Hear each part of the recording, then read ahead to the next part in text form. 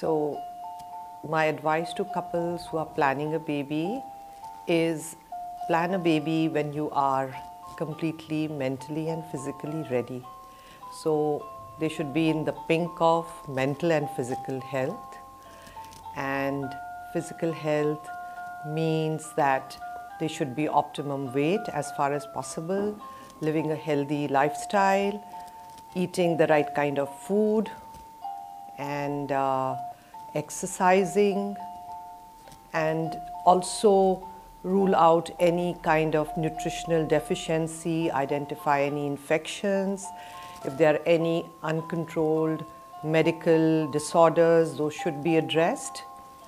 And mental health is very important, and these days people are very stressed, very anxious, and they must involve themselves in some kind of a de-stressing activity, and maybe yoga, meditation, so that they are all prepared